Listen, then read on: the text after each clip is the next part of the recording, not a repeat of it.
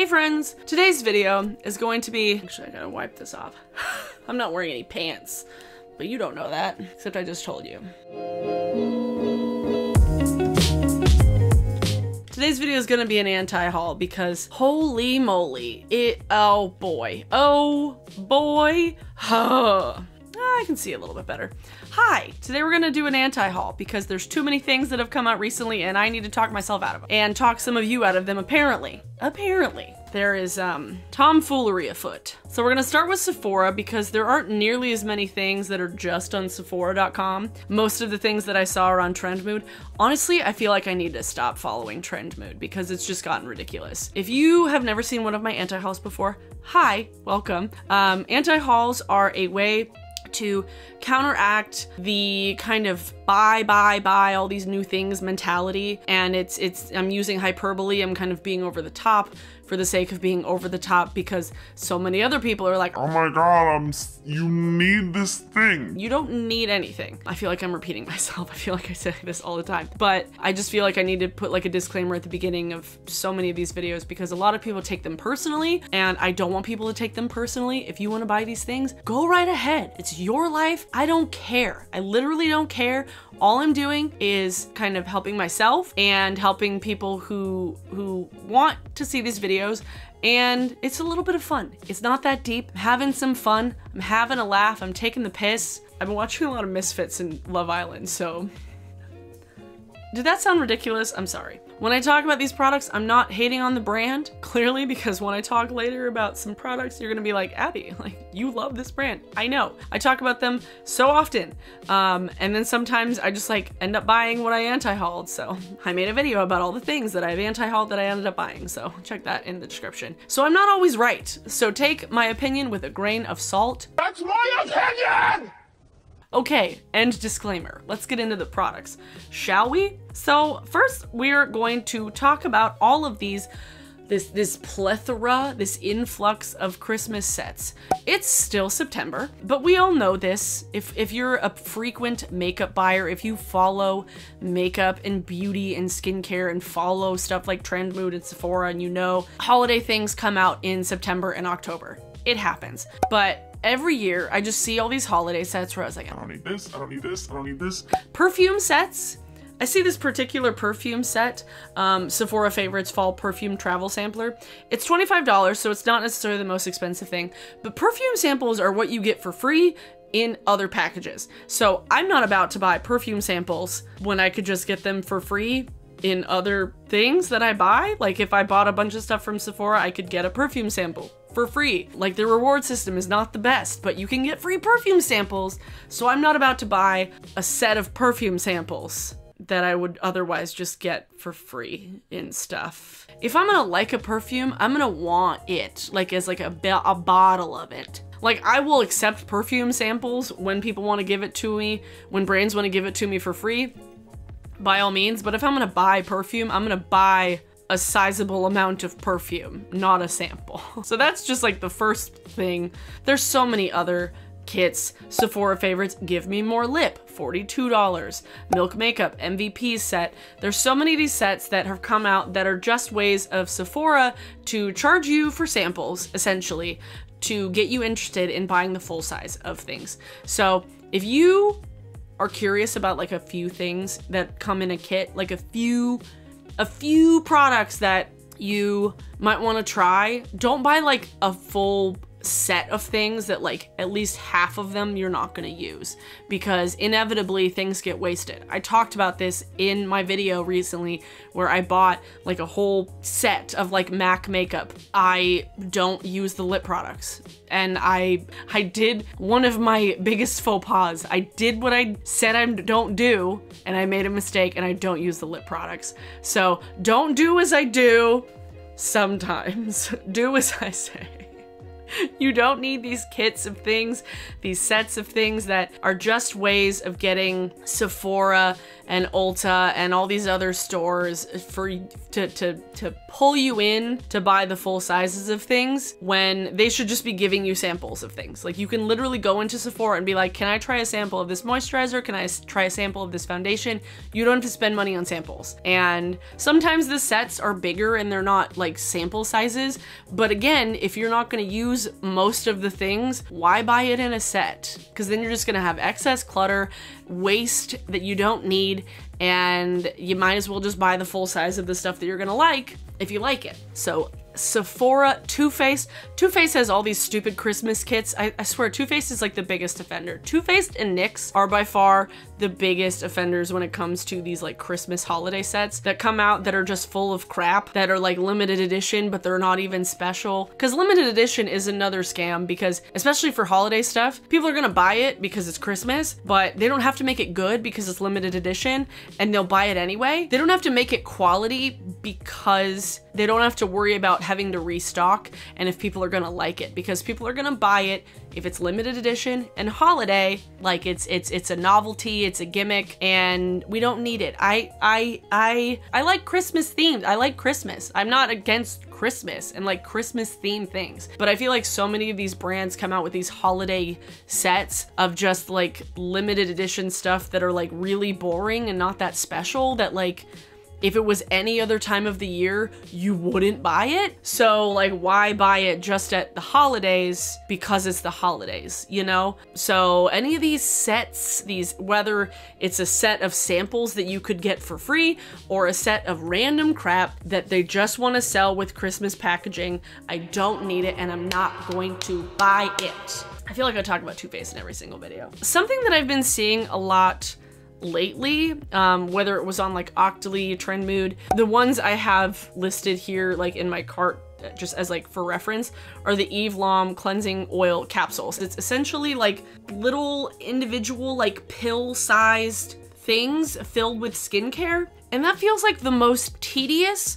time-consuming, gimmicky, and like wasteful practice like for skincare. Like, some of these I think are made from the same stuff that you would get in like pills that you would swallow, but some of them are legit made from plastic and they're like little individual shots of skincare, and it just feels really unnecessary. Why would we need this? You're paying for that extra process to get the product like that. I don't know if there's like a particular thing that makes the skincare that much more stable when they're in that individual thing, which it probably does, but like if the skincare has to be like individual doses in like pill form, would it be unusable if it was just in like an airtight pump? Because it's like when you have it in like the airless pumps, like air's not getting into it. So like, why not just put it in that? Why does it have to be in like little horse pills that you squeeze onto your face? It just seems really weird.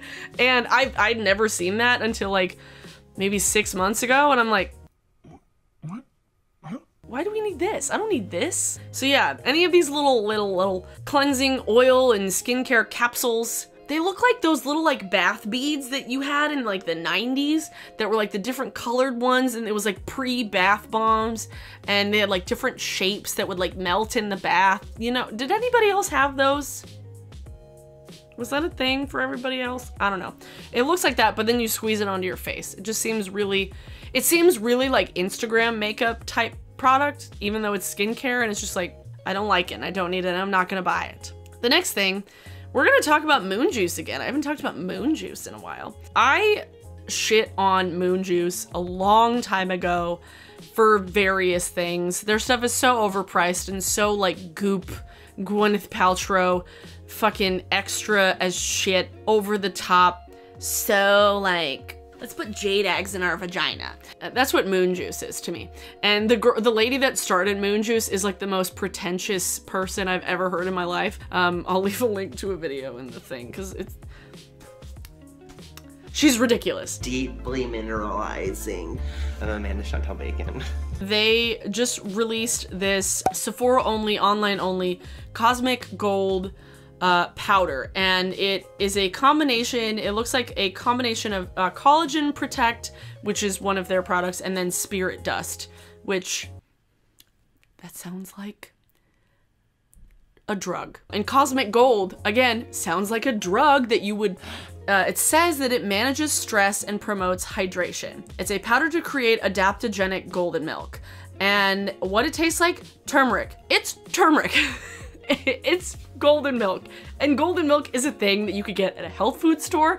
You do not have to buy a fancy version from Sephora. Golden milk and turmeric is good for you. Not saying it's not, but this is $40 for less than 5 ounces of product. So the spirit dust is goji berry powder, reishi mushroom extract, some root and leaf extract, astragalus root extract, silk tree bark extract, longanberry extract, red rooted sage extract, stevia leaf extract, and then there's rice bran solubles, tremella mushroom powder, turmeric, coconut sugar, ginger, cinnamon, vanilla powder, cardamom, pink salt, and black pepper. It's a health food supplement that you could get at a health food store that you don't need to spend $40 on a powder at Sephora from some hippie ass lady. I don't like the idea of buying like health supplements at Sephora.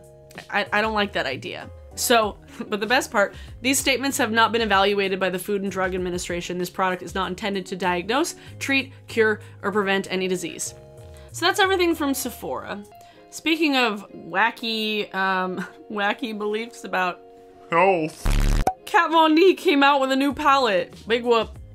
The Lolita Por Vida is,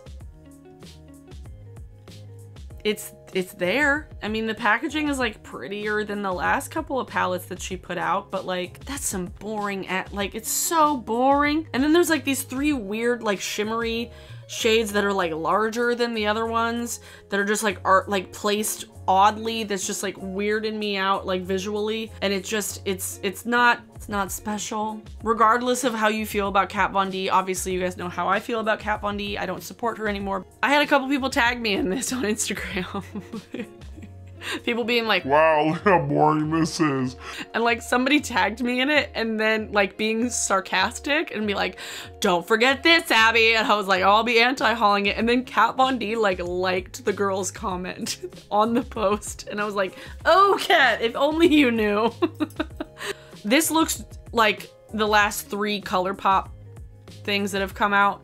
So if you want something that looks like this, just buy the ColourPop one because you could get it for less than half the price and you're not supporting an anti-vaxxer. Haha! It's irrelevant. Sorry, Kat, you're irrelevant. Speaking of ColourPop, there have been so many palettes. Like, besides all of the 9 pans that ColourPop farted out all at once, they came out with the Whatever palette, and then there was like the X's and O's palette. Truly Madly Deeply. There's like 3 different palettes that look almost identical, and I can't keep track of it all.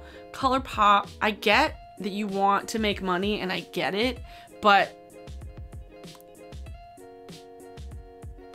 the palettes are getting so redundant. I can't keep up. People are getting fatigued. People are getting bored. People are getting overwhelmed that nobody knows what's new, what isn't just like everything else they already have. And I feel like eventually ColourPop is gonna burn out, and people are going to burn out on ColourPop if they're not already doing so. Like, they're objectively pretty. So like, if you don't have something like this, support this rather than Kat Von D for sure. But especially, probably the one that annoyed me the most was this So Jaded palette that has 30 shades that was a collaboration with Kathleen Lights. I don't really care about Kathleen Lights either way. The palette, please ColourPop, don't turn into Morphe. Please don't. It's $35, which isn't the worst. It's actually pretty affordable for what you're getting, but it's such an overwhelming looking palette. It's so large. It's like kind of organized weirdly. It looks like a Morphe palette, and I don't want ColourPop to turn into Morphe because I can't even tell the difference between most Morphe palettes these days. And this was just so big and so overwhelming and so just like, why? Why do I want this? I don't want this ColourPop. It's just a mixture of things. Like, it's some jewel tones and then some neutrals and then like some pressed glitters and stuff. And I'm just like, I don't need this. I mean, like, it's nice that it's permanent and it's not like limited edition. Thank you, ColourPop, for not releasing everything limited edition, because I feel like that's the bane of everybody's existence, because people will put out so many things, brands will put out so many products so quickly in between them, and they'll make it limited edition and people are like, oh, I need to get this one, I need to get this this one too. It's making people overbuy because there's this like exclusivity to it. And I'm kind of sick of limited edition things just in general. I've managed to get my hands on a few limited edition things in my time, but I don't care anymore. If it's not good enough for you to keep it around forever, then I don't want it. I don't know. Like, I don't like the idea. Limited edition is just a gimmick and I don't need it and I'm not gonna buy it. Okay. Speaking of Morphe, Wet n Wild, everybody's just a mess. This palette, this 3503, this is the derpiest palette I've ever seen. So it's essentially the 35O and the 3502, but with 2 greens in it. Kelly green and a light minty green. I have nothing to say. Like, looking at the swatches, I'm just like you look through, oh, warm, neutrals, blah, blah, blah, and then there's just like a green just randomly thrown in there. What do you expect me to do with that? Morphe, what do you expect me to do with these 2 random ass greens in this huge palette full of warm neutrals? Like, not even any like cool neutrals, like, why? No. I don't shop from Morphe in general, so like I wouldn't buy it anyway, but like if you do shop from Morphe, why? You don't need this. If you have the 35O or the 3502, you don't need the 3503.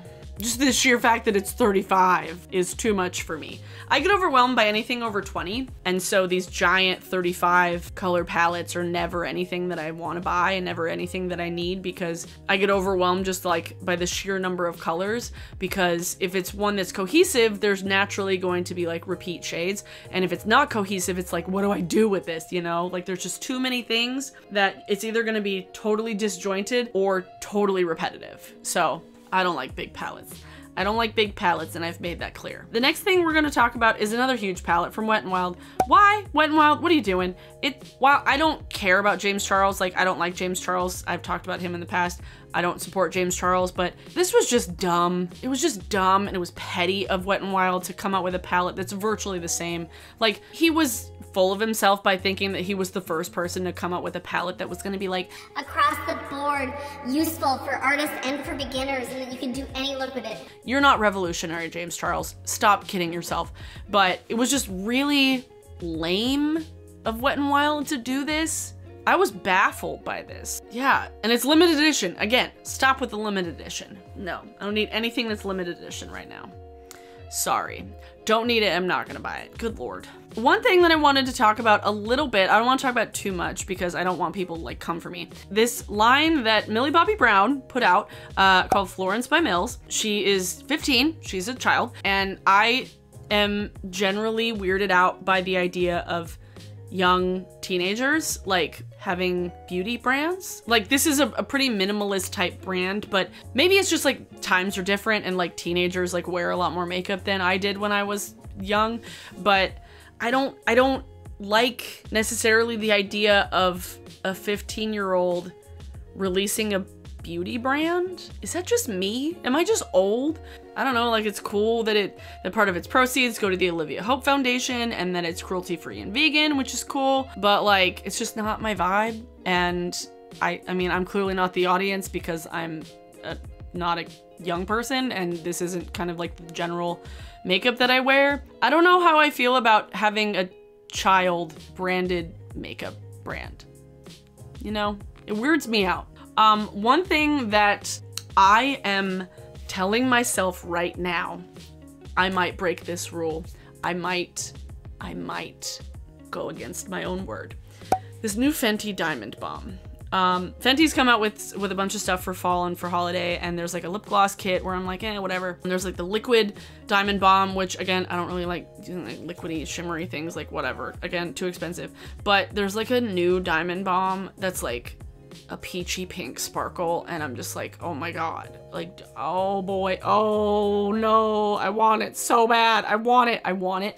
Like, I loved the first Diamond Bomb, but like the fact that this one's gonna be like a peachy pink one, I'm like, I need to see it in the store. And this is limited edition too, so I'm just gonna be, yeah, I don't know. I loved the first Diamond Bomb. I loved the formula. I thought it looked really pretty, but oh, Rihanna, You're testing me. You're testing me, Fenty. That and like the Urban Decay came out with like more of those like dusting body powders, and I'm like, oh my god, it's like the ones that they used to have when I was like a teenager, and they were like the lickable body powders. I don't know if these ones are lickable, but I saw those and I was like, oh, I would get one of those. I would ask for those for Christmas because that's adorable, and I just, the nostalgia, I love it. Anybody see me posting things on socials about this highlighter? Stop me, like, please. Because I don't need it, but I want it. Oh boy. I think the last thing we're gonna talk about is probably what you guys most have been wondering about. And probably what you've been what you've been thinking about the most. Anastasia. My love, my light, I love Anastasia. The brand is my favorite brand. Like, I will say that. Anastasia is my favorite brand. From the formula, from the aesthetics, from the quality, everything about Anastasia, for the most part, I've been here for. I talked about the Norvina Volume 1 in my last anti-haul last month, and I did not think I would be talking about the Volume 2 and the Volume 3 in my next anti-haul. I did not think I'd be talking about this today because that's insane. That's color pop speed, okay? And I know that these palettes have come out as like a pro kind of palette, like a pro version.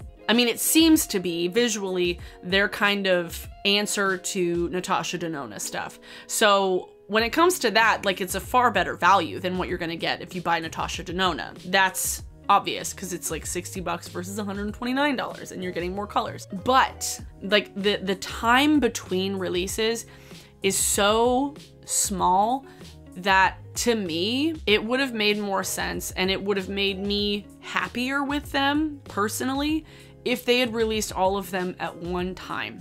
The Norvina 1, 2, and 3 all at once. That way people could pick which one they wanted if they wanted any, rather than releasing one and people being shook buying it. Releasing 2, people being shook buying that one, and less than a week later releasing the 3rd one. Now, I reorganized all of the palettes. I will put them up on the screen right now.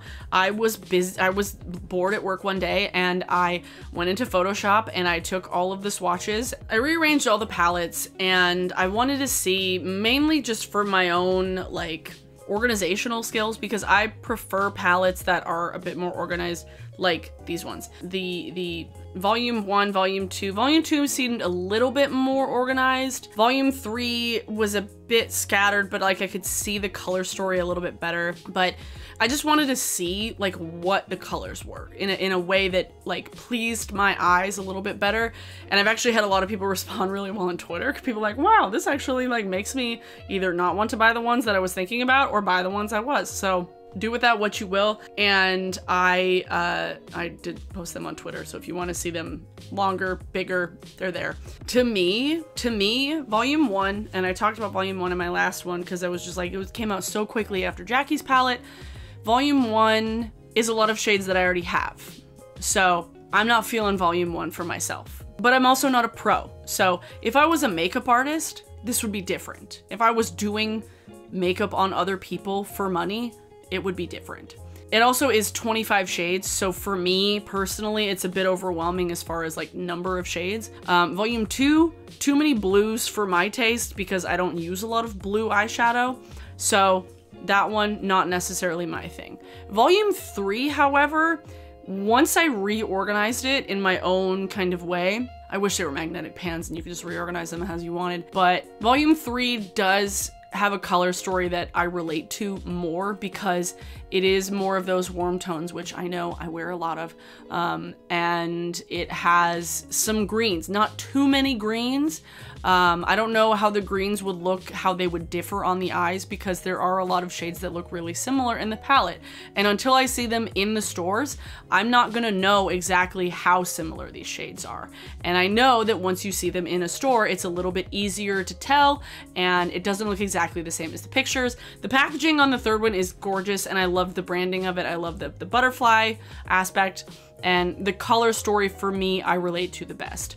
I'm just particularly off-put a bit by the fact that they released them so soon together without just like making them one release together. Having them all come out at the same time would have been, I feel like, a huge thing, because people don't do that anymore. People don't come out with so many palettes all at once. If they would have had 3 pro palettes that came out at the same time, that would have changed the game. That would have been, people would have been shook. But now, the fact that they released 3 different palettes so close together, but still as different releases, without people knowing that there were going to be more palettes coming. And I know that like brands can't be blamed for like what consumers do, but it's like, if you're gonna like hype up this thing so much and make it so, like, they do a great job with branding and marketing. Like, that's part of why I love Anastasia, because they are so good with their branding. Like, it's usually very streamlined. It doesn't go like off book and off the rails like Too Faced or Benefit. And so because they're so good at it, people are more inclined to jump at the opportunity because they don't know if it's going to be limited edition. For me, I don't know if they're going to come out with another one. Who knows? Who knows if they're going to come out with another one? There might be another one by the time this video goes up. Who knows? But my advice to anybody who is grappling with if they want any of these, don't just buy all 3 because you need to have all 3 of them, because these are more expensive than the regular Anastasia palettes. This is a good $18 more. So I say, look at them all, see them all, swatch them all, really get an idea of what you like. And if you want to invest in one, by all means, invest in one. Do what you want to do. By all means, buy all 3 of them. But don't feel like you need to, because that's what all the influencers are going to be doing. They're going to be talking about these. I know they're going to be talking about these. They already are. When I saw the first one, I was like, when I saw the second one, I was like, and then when I saw the third one, I was like, okay. So I might buy the third one. I don't know. The packaging is the prettiest out of all the 3 that I like, but until I see it in person and until I think on it for a bit and I look into my collection and I'm like, it's kind of open-ended, but that's kind of how I feel about it generally. Like, after reorganizing them, I look at volume 1 as like some like more of a pinky tones. I see volume 2 as more of a rainbowy palette, and volume 3 is like more of a fall palette, like a fall brights palette. Yeah, take a look at the images. If you want to reorganize them yourself, you can take it in Photoshop. It's pretty easy. Yeah, so that's my thoughts on the Norvina palettes. I'm not nearly as salty as I usually am, but I know that I love the formula and I love Anastasia products, so, and I don't doubt that they're going to be good. It's just the speed and the rest that people did not get in between releases that is throwing me off. Do what you want to do. I'm not telling you what to do. I'm just telling you what you don't need to do, you know? So yeah, that's today's anti-haul. There was a lot. I talked about a lot today. Jesus Christ, it's gonna be really long. I like filled up a memory card. Damn it. Today's song of the day. Let's see, what have I been listening to? Song of the day is Lie to Me by Dark Smith, and they are a local band. It's very like 90s kind of grungy stuff. It's what you would picture a band called Dark Smith to sound like, but they're super cool. They have a record that they came out with this year called Digressive, but Lie to Me was from a single in 2017, which is one of my favorites of their songs. So check out Dark Smith. They're pretty cool. They're local. Yeah. This was a weird anti-haul, but thanks to my patrons for always being patient. We've had a good time on some of our streams lately, so y'all are fun. If you guys want to check out my Patreon, we have a private Discord and we do some private streams, and we have generally fun times on it. I got drunk and made some playlists the other day, and I regretted it the next morning because I drank too much, so sometimes it just happens, you know? Yeah.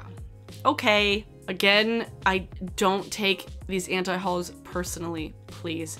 This is all about my own feelings, and it's all about kind of counteracting the push for people to buy all the new releases. because you don't need all the new releases because there's too many. And if you did need all of them, if you did buy all of them, oh boy, the amount of clutter.